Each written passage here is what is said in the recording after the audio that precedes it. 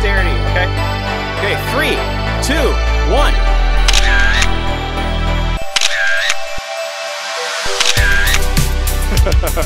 Hello, yeah. Good, I got everybody. 3, 2, 1.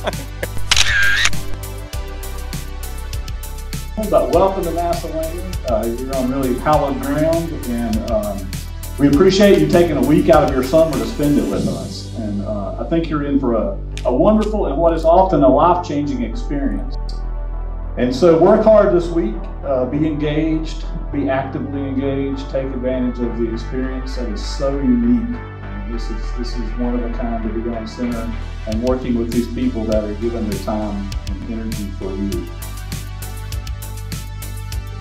Because you're going to have to go work as a team with many different people and many different organizations and partners, and work within many different organizational cultures. And we have to try to bridge those in order to solve the technical problems as well.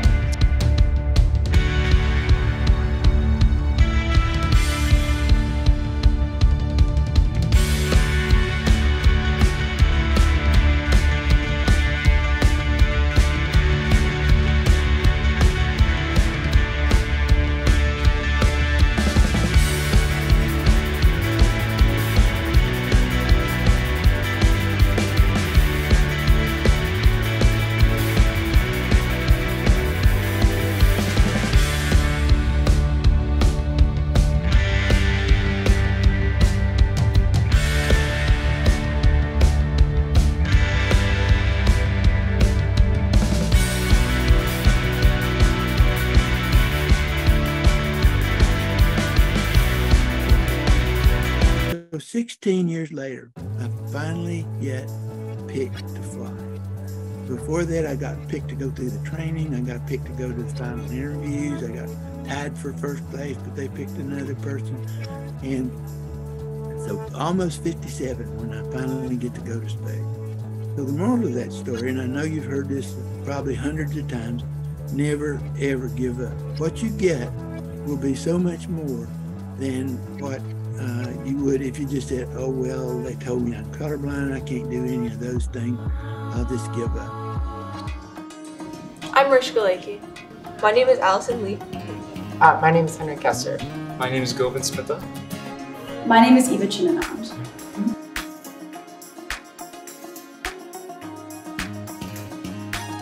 I think the most interesting thing was how I was able to work with everyone in a professional environment, and that professional environment was a great balance of fun and work and a lot of just collaboration. The most enjoyable thing so far has been meeting all the people in my team and in other teams. Everyone's been very nice. I think the most enjoyable part of the academy so far has been meeting all the mentors and all the knowledgeable professionals surrounding me, and to ask questions and getting really good responses about future career opportunities and the best way to progress.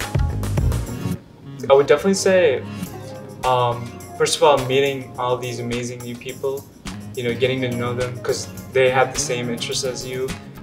Probably how engaged everybody is in the topic itself, because it makes it really easy for me to find other people who are passionate about things in the same way that I am, which is difficult in a normal school environment, I think, where everybody's competing with one another. But here it's just like, it's all about what we're studying.